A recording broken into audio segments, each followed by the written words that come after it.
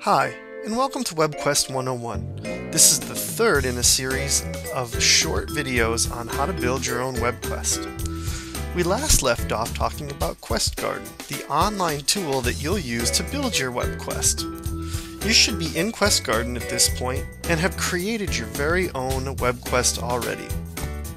If you have, as you scroll down the page, you'll see the name of your WebQuest and you'll be able to edit it. Click on the little pencil right next to the name of your WebQuest to edit it. Now let's have a closer look at the editing options that you do have.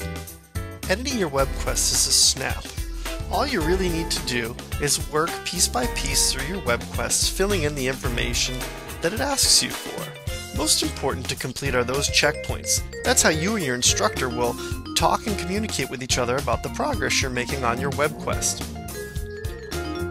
Let's look at the goals and context, for example. Here, you'll fill out critical information about who your learners are and what it is they'll be learning. You can also include co-authors here.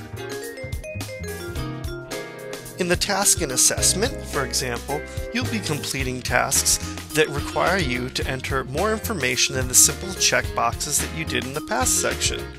You'll know these because there'll be big text areas where you can enter in paragraphs of information.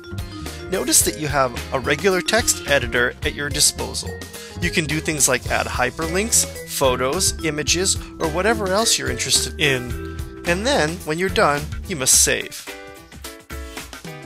This reading level indicator will let you know if you're on target with your language. It's not 100% accurate, but it gives you a good idea of whether or not you're meeting your students' grade level. Once you're done with all 5 checkpoints, meaning that you're done with your entire WebQuest, it's time to publish. When you've published, select the options that work for you, make it public to the world, and then click the Publish button. When you're done, you'll come to a new page where you need to grab the URL of your new WebQuest. Take that URL and post it to your own website for the whole world to see, including your own students.